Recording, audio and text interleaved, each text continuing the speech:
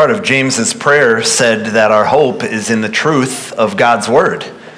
And that's exactly right. And so I want you to take your copy of God's word and turn to 2 Samuel chapter 7. And we're actually going to see and hear God speak to David today. Last week we tackled 5 chapters in the book of 2 Samuel. It was stories of murder and betrayal. There was someone who was struck dead by touching the Ark of the Covenant. And so there was a lot of things that would capture your attention last week, even if it's in a weird, sick, twisted way.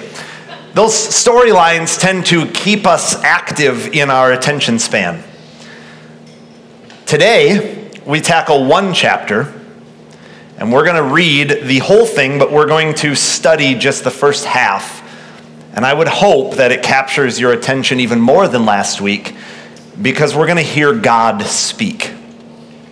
So we're in 2 Samuel chapter 7, and we're going to read sections today. Frequently I ask you to stand while we read, but I know some of these passages can get lengthy, and so you don't need to stand as we read. But the introduction for today comes from the first 3 verses of chapter 7, and so we're going to read those to start.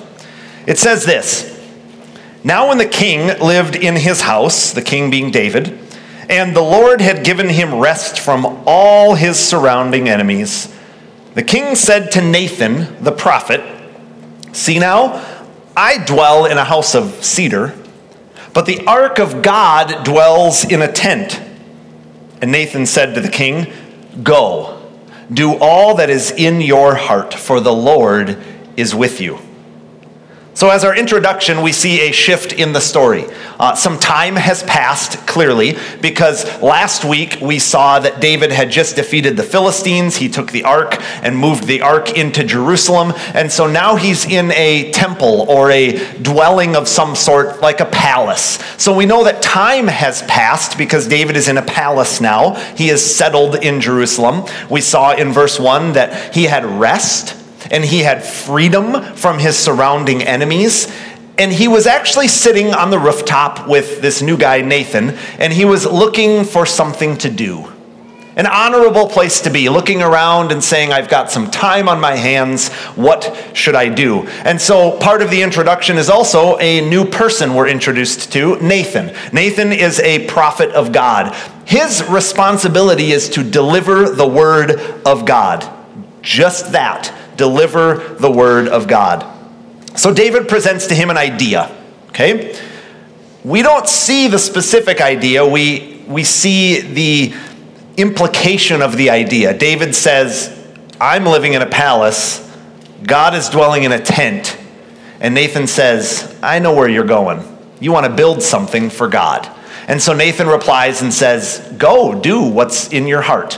Okay, so there's our introduction. This is a great idea to build a house for God. Here's 2 godly men having a relaxing afternoon, and they're talking about something that is honoring God. Our intention, David's intention, was to say, this is a great idea to bring honor and glory to God. But as nice of a scene as it is, as great of intentions as it is, we have to see what's next.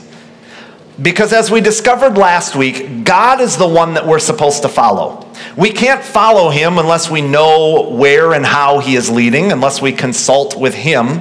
So while David had great intentions filled with gratitude for God, it doesn't mean that his idea was supposed to happen, or maybe the timing wasn't right. And so we need to see that God is revealing to David a plan. And that plan comes about starting in verse 4. So I want to read to you verses 4 through 11. It says this: "But that same night, the word of the Lord came to Nathan.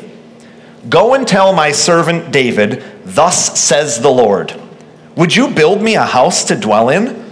I have not lived in a house since the day I brought up the people of Israel from Egypt to this day, but I have been moving about in a tent for my dwelling. In all places where I have moved with all the people of Israel, did I speak a word with any of the judges of Israel, whom I commanded to shepherd my people Israel, saying, why have you not built me a house of cedar? Now, therefore, thus you shall say to my servant David, thus says the Lord of hosts, I took you from the pasture, from following the sheep, that you should be prince over my people Israel. And I have been with you wherever you went, and have cut off all your enemies from before you. And I will make for you a great name, like the name of the great ones of the earth. And I will appoint a place for my people Israel, and will plant them, so that they may dwell in their own place, and be disturbed no more. And violent men shall afflict them no more, as formerly, from the time that I appoint judges over my people Israel. And I will give you rest from all your enemies. So here we see this introduction. Time has passed. David is relaxing. He has honorable intentions, and God immediately stops this. But did you notice the tone? Here's one of those little things I like to call a free lesson, okay? Here's David ready to do something, and God has to stop him by going to Nathan to declare this truth to David. And basically God says, stop. Don't do what you think you want to do. But I want you to hear God's tone. Did you sense the tone in there? That God shot down David's idea, but it wasn't a rude way. It was a loving way. It was a gracious way. Here is God Almighty, and someone who says, I'm going to do something for God, but God never told him to do it, and God stops him with love and with grace. And I read this and I said, how do I treat people that do something unexpected towards me? Or that do something that I know isn't right. Or maybe I look at it and I go, that's illogical, that doesn't have common sense. A lot of times that generates in me this irritability. Do you sense God irritated with David? No. Do you sense that God is shouting and yelling at David because David was about to take a step that wasn't part of God's plan? No. With grace and with love, he goes to David and simply reminds him of a lot of important lessons. So think about your own tone. When someone does the opposite of what you want them to, it's unexpected, it's illogical, maybe if it's even painful, how do you respond? Is it responding with grace or with anger? With impatience or patience? With love or resentment? And so that's a free lesson, but now let's zoom in on what God says. God is giving David lessons about himself. God himself is giving lessons about himself directly to David through Nathan. Remember, Nathan is declaring the word of God. And so what did we see in here? From that particular reading, we saw that God and his word is the authority. God is the beginning and the end, the Alpha and the Omega. He alone has and is the authority over all. And you notice in verse 4, how long did it take God to respond in his authority to correcting David's idea? Verse 4, that same night. David and Nathan had their conversation, they went their separate ways, and God intervenes right into the life of Nathan, and he says, wait. So that same night, God's timing is perfect. He isn't delayed. He doesn't lose control of his plan. God, in his authority, knows what is to be accomplished, and it will be accomplished perfectly. And so that same night, he talks to Nathan. David, in his excitement, was probably thinking, this is a great idea. Is there anyone here that loves to dream big about things and immediately get started on those things because they're exciting? Those are fun times, and David is like, I'm going to build this house for the Lord. This is so great. He might have been sketching plans. He might have been calling architects. He might have gotten his shovel and was ready to break ground already. We don't know. But we know none of that happened yet because that same night, God intervened. God had something to say, and he did. He told Nathan to tell David, look at verse 5, thus says the Lord. What a confident, authoritative statement. And it's because God has the authority. He's the only one that can make that type of statement, and it means something, and it sticks. Thus says the Lord. Nathan is to go to David and simply tell him what God says. Don't add to it. Don't take away from it. Don't move in front of it. Don't try to rush it. Let God's word be God's word. And this is tough for us because we insert ourselves into God's word and then we try to figure out how we can make it all about us. And God is telling Nathan as a reminder, you told David to move forward with this plan. I am reminding you, Nathan, and through Nathan, I'm also going to remind David that thus says the Lord. I have the authority. I am the one who speaks. And so let my word be my word, God is saying. We ask ourselves, is what I'm about to do in line with God's will? How do we know? What are we supposed to do to answer that question? We want, maybe our hearts say, we want the direction of God in our next step and in our plans and in all of our decisions, but it's so easy to get caught up in our own mind. And then half the time when I am thinking clearly and I say, I want God's guidance, I don't know how to get it. I don't know how to hear from him. This isn't what's happening with David or Nathan, but in our own lives we have to say, do we know what God is saying? And how do we know what God is saying? We have his word.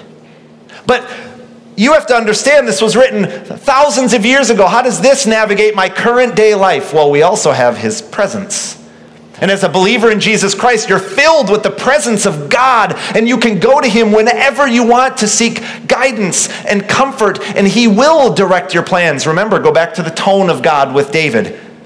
God is telling him, I will tell you what to do. I will guide you and I will lead you. But yet here we are so many times thinking that if we go to God and we ask him for guidance, he's going to be mad. He will do the very thing he's promised, and he will say, yes, children, I will tell you what to do because I have the authority. We have to remember that God's word has the authority, not man's great ideas or intentions. And so we look again, not only to verse 5 where it says, thus says the Lord, but then he repeats it again in verse 8. He tells Nathan, you shall say to my servant David, thus says the Lord of hosts. Why is it repeated?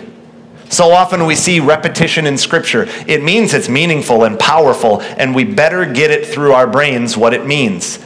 It also shows us that mankind loves to operate under our own understanding. We love to go forward with our own plans because we say, but my intentions were pure. Yeah, but was it God leading you to that idea, to that next step? And we see here, while David was a man of honor, he was trying to do something for the Lord that was a great idea, but God said, no, it's not time. And so he says to David, or to Nathan, here's what you need to tell David. The Lord says this. So by whose word, by whose authority does anything happen? God. God is the one that all things happen. Things make sense because of God. He is the one that has all of the authority. And so David and Nathan are getting a reminder. Seek God first. Submit to him in all things. Even if you think your intentions are honorable to God, go to him and ask him, what is my next step? How can I best move forward with this bubbling up of excitement that David had? That I want to show God that I love you and I want to honor you and bring glory to your name. And so David jumps ahead and says, I'm going to build something. And God says, slow down. It's not my timing. So we have to understand that it is God's authority. David gets a reminder. Nathan gets a reminder. Here's a reminder for you from other places in Scripture. Psalm 119 tells us, your word is settled in heaven. The sum of your word is truth. Proverbs 30 verse 5, every word of God is pure. John 17:17, your word is truth. And we're going to see David say in verse 28 of chapter 7, your words are true. God and everything he says is true. God and everything about him is truth. And he has the authority over everything you can imagine and see. It's all by his permission. And David and Nathan just needed a nudge to remember that.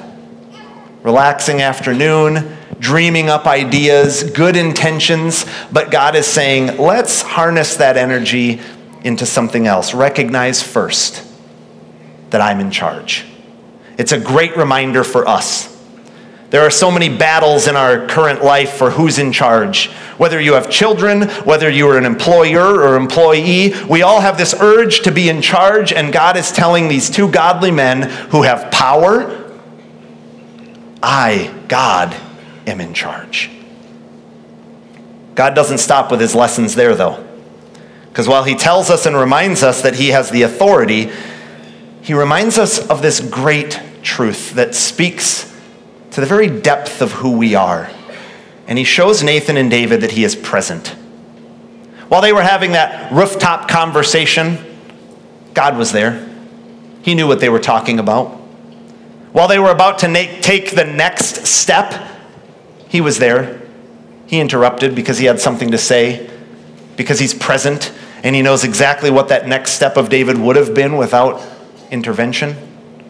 He was there for the conversation. He was there through all of this. God is here right now to speak to your very heart in this place and maybe either encourage you in the truth and the reminder that Jesus Christ is your Savior, or maybe he is urging your heart right this very moment to say Jesus Christ needs to be your Savior. But he is right here in this place. God is present. And so we saw David's idea that God, I now have this palace that I'm living in, and I look across from my rooftop view and I see that all you have, God, is a tent. But God is saying that through the traveling of the ark, through the setting up of the tabernacle and the tent, that he, God, was among mankind. He was with them on their travels. And we see that God is reminding them over and over again that he is with them. He is not distant from them. He is not outside of them. He is among them. This is such a critical truth to remember, because God in his authority is not bound by human restrictions, but he demonstrates something that we all need: relationship. The God of the universe is a relational God who cares. He doesn't allow you to run away from his presence. He is all-knowing and all-authority, and he knows what he's doing. And at the moment that you cry out to him, he is there for you. We actually see that this is a deep theological passage that's revealing and reminding us of the truths of God. Richard Phillips says this about the tabernacle. The tabernacle revealed a glory so marvelous for weak and afflicted sinners. The glory of a God who graciously condescends to go down with them in order to save them. Do you recognize that God, in all of his authority, says, I'm going to send my son Jesus humbly in the form of a servant all the way to death on a cross so that you, a sinner, deserving of nothing, can be saved. God is with us and he is present. Dale Ralph Davis says this: he is the God who travels with his people in all their topsy-turvy here and there journeys and wanderings. Do his people live in tents? So does he. Are they a pilgrim people on their way to the land of promise? So he is the pilgrim God, sharing the rigors of the journey with them. God is with you. He is present. And we see in verse 7 of chapter 7 and in verse 9 of chapter 7, God says this: I have been moving about in a tent for my dwelling, in all places where I have moved with all the people of Israel. I have been with you wherever you went. Is there more of a refreshing statement than what God just said? I am with you wherever you go. So is there such a thing as loneliness when you're a follower of Jesus Christ? No, because God is always with you, meaning you are never alone. Do we have to battle the feelings of loneliness from a human relationship interaction? Of course we do. But is there someone who we can cry out to all the time, reminding us we are never alone, and he comforts us, and he guides us, and he tells us that we are his child? Yes, it's God. He is present. I have been with you wherever you went. David wasn't the only one needing that reminder. We need that reminder. And so I look at Psalm 113 where it says, the Lord is high above all nations. His glory is above the heavens. Who is like the Lord our God? Psalm 46, God is our refuge and our strength, a very present help in trouble. You see, the tendency of mankind on this journey of the ark, as we've been studying. The ark is carried along representing the presence of God. But if I leave that ark, then I'm not near the presence of God. And God is saying, no, I am with you wherever you go. I have all authority. I am all present. You can cry out to me whenever because I am here all the time.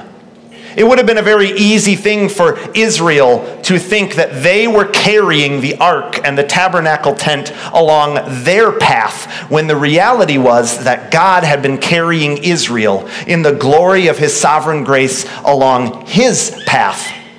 We are not the ones taking God on our journey. He has made us a part of his plan, and he is present with us all the time.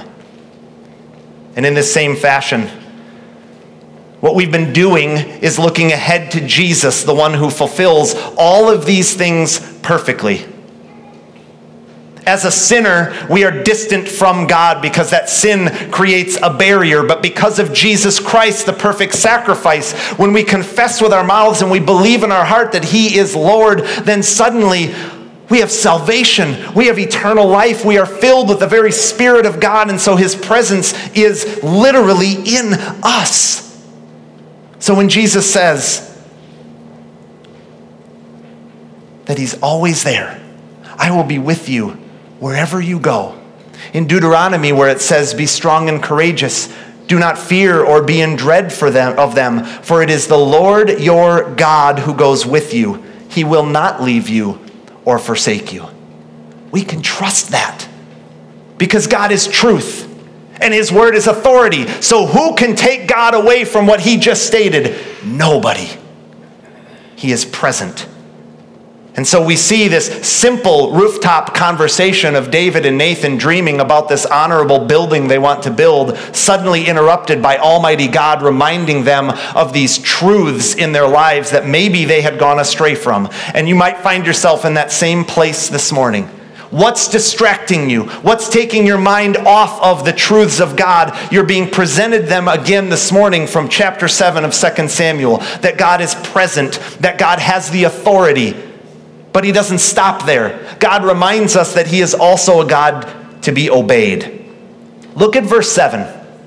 And some of you might be struggling with this because you might think that God is kind of giving David this tongue lashing of saying, how dare you think about doing something nice for me? Remember, the tone is not that. But look at verse 7. He asks David a question. Did I speak a word saying, why have you not built me a house of cedar? Wouldn't this just bring your mindset to a screeching halt if you were David? When God himself, through Nathan, says to you, did I tell you to do that? Do you think I need a house? You may have been thinking lovely things about building me this house, but remember, it's in my authority that this happens. And so God is a God to be obeyed. Once David hears this commentary from God, the word of God, he does obey. So don't get the wrong impression of David in this. He listens to God. But God has to stop him with these reminders that he's worthy. He's the authority. He commands all things because he alone is perfect and righteous and holy. He is to be obeyed. And so the first step in all things is to ask ourselves, are we being led by God? That next word out of your mouth, is it something that honors God? And is he telling you to say it, or is he telling you to be quiet? Now, this might throw some difficulty in how do I do anything if I'm not constantly just in prayer and evaluating everything. But when we're filled with the Spirit, and Scripture tells us to be constantly in prayer, we also have to understand that God has all authority. And so God is bigger than my mistake. If David would have started this building, is God bigger than that? Yes, because God has all the authority and he is sovereign and his plan will be accomplished. But the responsibility falls on us. Is my next step something that I know God wants me to do? Or is it what self wants me to do? And this is where we need to be careful, because we just saw two godly, spiritual people on a rooftop ready to make a step, and it would have been the wrong step. Even though it seemed honorable, even though they were spiritual people. And so I look at that as pastor, as elder, and I think of the meetings that we have, and I'm convicted, and I say, are we sure that the ideas that we're having, the next steps that we're putting into place, are they led by God? And they better be. And you might be saying, yeah, they better be. But we need to say that about ourselves too.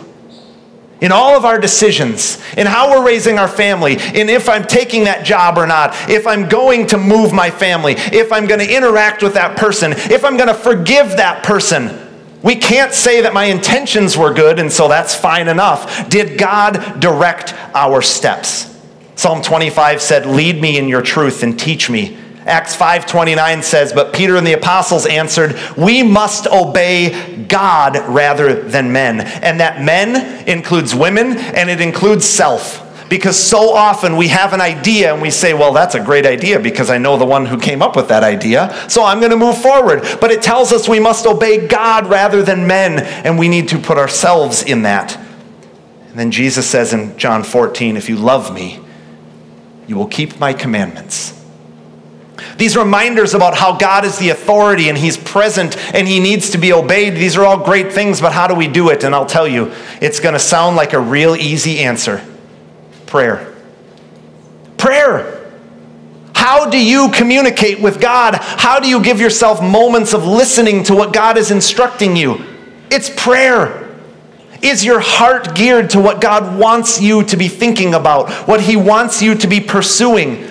Or are you just kind of walking through life, maybe similar to David, thinking that my intentions are fine, I'm going to build something, and God is saying, you didn't check with me first. That's not what I have planned in my timing, God is saying. And so we have to evaluate personally, what's our prayer life?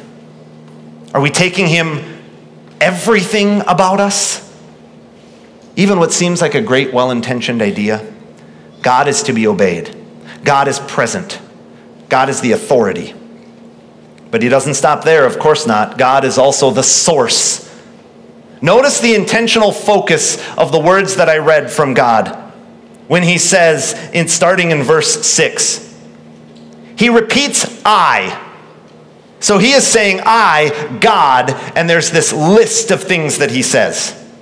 This proves he's the source of all things, that he's the authority over all things. He says, I commanded, I took you, I have been with you, I will make, I will appoint, I appointed, I will give you rest, I will raise up, I will establish, I will discipline. And I hope that you understand from that it is God who is the source of all of these things. Anything that is happening, he is very clearly reminding David and Nathan that he is the source. He is responsible. God is in charge. It'd be very easy for both Nathan and David in their positions to think that they were in charge. And this is a constant reminder that we all need, because like I said, we want to be in control. We want to be in charge. And so we look for places that we can be in charge. And God is saying, wait, I'm the one who did all of this. He even goes as far as to call out David's past of saying, I'm the one who took you from being a shepherd among the sheep to a king over Israel.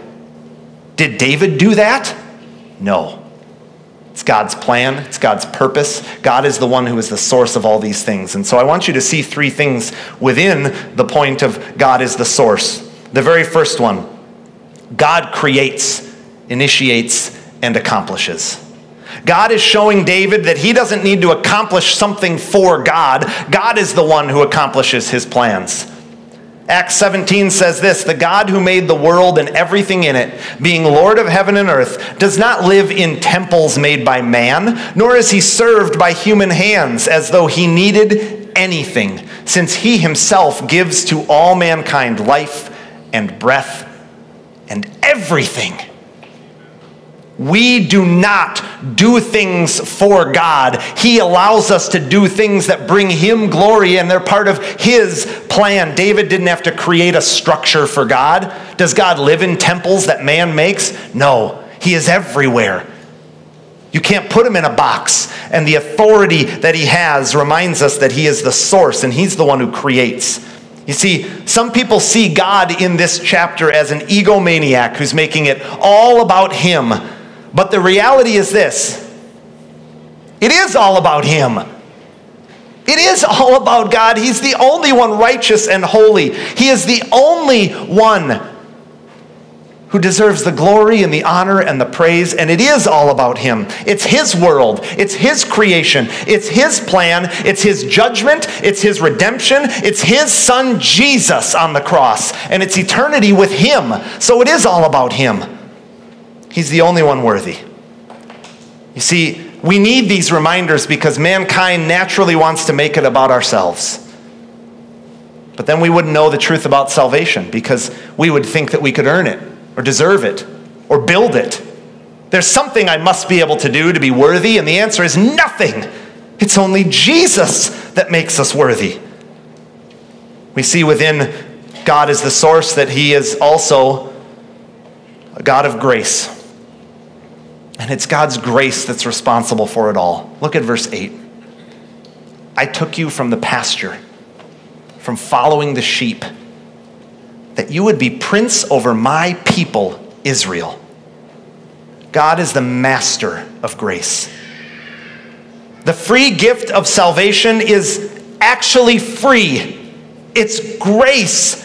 Salvation is what God has done for us, not what we have to do to earn it. It's all grace. You see, Jesus Christ and his work on the cross took us from sinner to saved, as God shows Nathan, from pasture to king, from sinner to saved. That's what Jesus has done for us. From eternal death to eternal life, it's an act of grace, and God is responsible for all of it. Romans 8 actually tells us that we are free because of Jesus. We are alive because of Jesus. We are heirs of God and fellow heirs with Christ. It's all the work of God. It's not our own efforts. It's not our own accomplishments. It's not how honorable our intentions were that God gives us credit. It's his credit because of Jesus Christ. And it's all because of grace. Very familiar passage in Ephesians 2 says this, for you have been saved through faith, and it's all because of grace. This is not your own doing. It is the gift of God. It's not a result of works so that no one may boast. If it was left up to us, how much would we paint our accomplishments on the wall? And maybe each Sunday we have a banner with what we've done for God that week, and we're hoping that we point it high enough to God that he sees it and he recognizes it, and we can suddenly be counted as worthy. And that is not at all how it goes, because God is a God of grace, and it's a free gift of salvation. You can't earn it. Jesus Christ did all of the work. We don't do any of it. You see, the eagerness to serve God, as David was eager to serve God, it's not motivated by mankind recognizing that God needs us to work for him. Our service to God comes from a gratitude of God's grace for us. That as the ultimate king, he chose us, and he gave us redemption through Jesus Christ. And so we serve him eagerly and zealously. David needed this reminder, and so do we. Last week, one of the first questions we asked all the volunteers in training is, who are you serving? I fear that many of us navigate our daily lives and even places of recognition like volunteering, serving ourselves. Because we want to be noticed. We need to do something so that people see us as spiritual or lovely or whatever it may be. And God is saying, but you're not. You do it because of me, because he alone is worthy. And the grace of God should overwhelm us. But we don't see it as grace if we did something to deserve it. And so God makes this message very clear to Nathan to give to David. We saw that God is responsible in all of these I statements, but I want you to briefly look at verses 11 through 16 with me, because we see that God provides blessings. We see in verse 9, I'm not going to read verses 11 through 16, but I'll call out the verses that I want you to look at. Verse 9, we see something amazing that God does for David. And then in turn, because of Jesus Christ, if he is your Savior, he does this same thing for you, and that's he gives us identity. Verse 9, David is told that he will have a great name. God promises him. He makes a covenant with him. That's why this particular chapter, chapter 7 of 2 Samuel, is commonly found as one of the greatest chapters in all of Scripture because of the depth of theology here about who God is, but the covenant that he makes with David. And he tells David, I'm going to give you an identity. Not your accomplishments, not your power, your good looks, your strength, your money, none of that. I, God, give you an identity. I'm going to make your name great. And we know that from the very family of David, the line of David, Jesus comes. And if Jesus Christ is your Savior, if you've confessed, you've turned away from your sins, and you accept the free gift of salvation, then you have a great name. You have a brand new identity in Jesus Christ. We see in 1 John 3, it says we should be called the children of God. And so we are. God himself will call you child. What better identity to have than a child of God? And it tells us in 2 Corinthians 5, if anyone is in Christ, he is a new creation, a brand new identity. God doesn't just stop with one blessing. He pours out a brand new life, a new creation, a new name, a name that will be called out for all of eternity in his presence. That's the God that we're talking about. And so while this covenant with David is critical in this moment, it is ultimately fulfilled in Jesus Christ, our Savior. He gives us an identity, but he also gives us a home. Look at verse 10. David is told that he will be planted and God's people will be placed and be disturbed no more. Do you know the relief that must be to David? After being chased and attempted murders on his life many different times, finally he will have comfort and peace from enemies. What a relief this is. But even greater than that relief is the relief that it is for us to know that we have a home with God someday. If you have Christ as your Savior, then you have that same home for eternity. You see, David is talking about building a house, a structure, something tangible right there. But God is saying, look bigger than that. I will settle this for all of eternity, that I am making a place for you to be in my presence forever. God gives us a home, and it's through Jesus Christ, who's the Son of David. 2 Corinthians 5:1 says that we have a building from God, a house not made with hands, but eternal in the heavens. Are you seeing that God is not just flexing his muscles of authority here? He is the authority.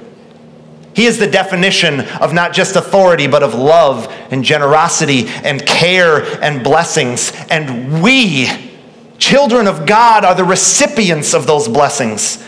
But he doesn't stop at giving us a new name and identity and a new home. He also tells David, and so he's telling us, that he gives rest and safety.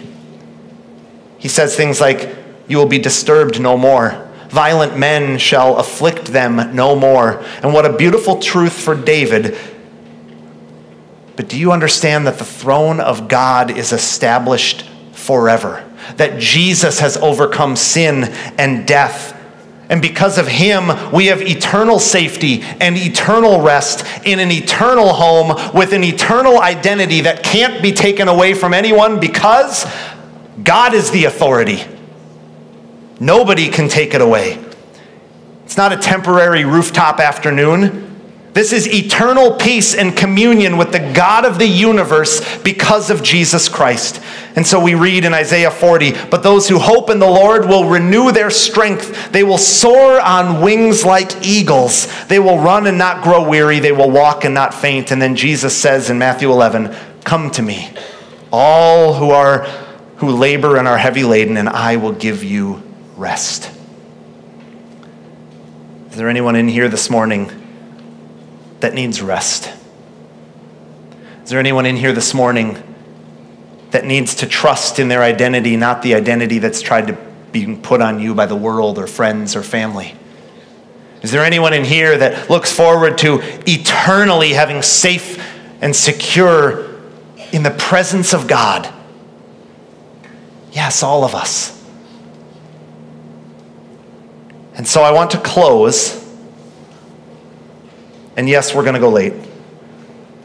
We're going to close by reading David's response. in the rest of chapter 7. We're not going to study it. I'm simply going to read it.